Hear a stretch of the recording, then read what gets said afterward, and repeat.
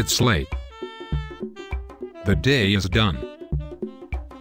I've got romantic music on my 8-track and Harvey's Bristol cream chilling on the night table, because tonight there's only one thing on my mind, Lisa. Lisa Adams.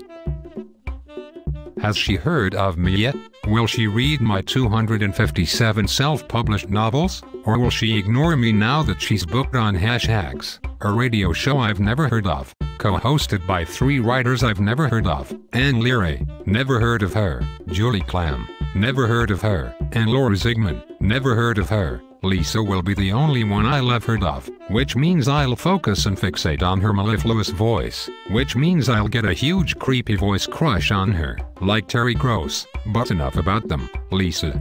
If you are watching this video, this Lounge-Lizardy, effervescent, bubbly cocktail of a love video, I hope you'll think of me, as much as I'm thinking of you. Take a break from your brilliant blogging, relax from the long difficult day you had, and stop to smell the roses, which are me. Please accept this kiss I blow your way, and know that I'll blow you 1,000 kisses more. But before I go, one quick question: does this video Valentine make my ass look big?